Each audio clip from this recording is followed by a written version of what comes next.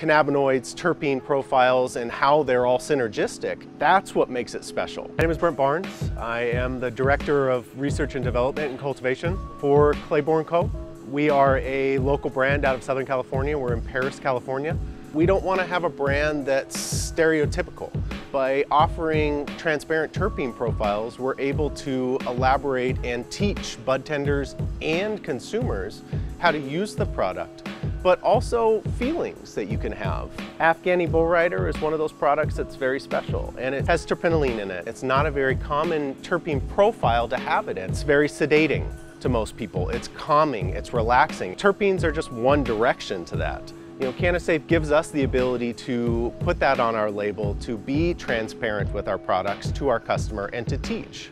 And I think that's the most important thing.